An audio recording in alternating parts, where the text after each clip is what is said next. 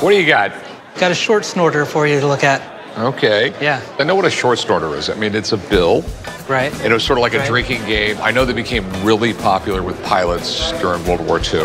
Right. And pilots would have other pilots sign like a dollar bill. Yeah. And when pilots got together at the bar, you know, you had to have your short snorter on you, or you had to buy like the first round or something like that. Right. So this one's a little different. It's signed by Dwight Eisenhower, Herbert Hoover, Winston Churchill, Chiang Kai-shek. I mean, no, I've never seen anything like this before in my life. Okay, so where did you acquire this? I acquired it at an estate sale. This belonged to a General Bissell, and he collected this throughout his time with the service. So this belonged to a general, and he took the short snorter to like the extreme? Right. How long is this? About 64 feet. 64 feet long. Right. It's really interesting. And you can tell from the bills, it's all World War II stuff. How much you want for it? I'd like $90,000. Okay. Listen, I got a guy here who might know something about it. Let's get his 2 cents on it. Yeah. Or multiple bills. So let me text him. Help, help, help. He should be right in. I mean, no, it's really interesting. We have like a little bit of everything here. Tom, how's it going? Good. How you doing, Rick? Doing fantastic. This is the guy that'll hopefully know something about this. Okay, I'm Larry. Tom.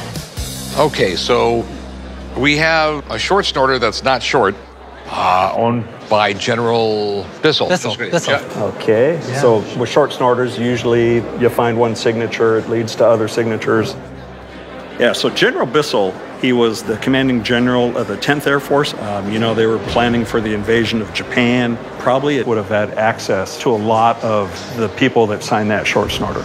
Okay. You've got George C. Marshall, General Douglas MacArthur. This is Harry Truman right here. You've got Churchill over here. Maybe these 4 notes were signed at the Potsdam Conference, 1945. Oh, wow. That's neat. What do you think something like this would be worth? It's one of a kind, and I've never seen anything like it, and probably never will again. 105,000. Okay. I like that. I like that. I will let you know if I get it. Great, thanks. Yep.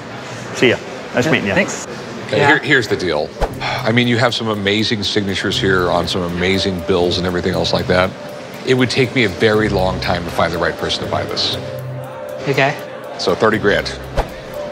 It's super cool. It's super historical. I mean, there's so much amazing stuff here. Right. But dealing in stuff like this is a straight up gamble. That's what I could do, 30 grand. I don't think I could do 30. Yeah, definitely not that. All right. Well, if you change your mind, let me know. Yeah. All right, let me help you, like, put the accordion back together. Yeah. All right. I'll start over here. You can start over there.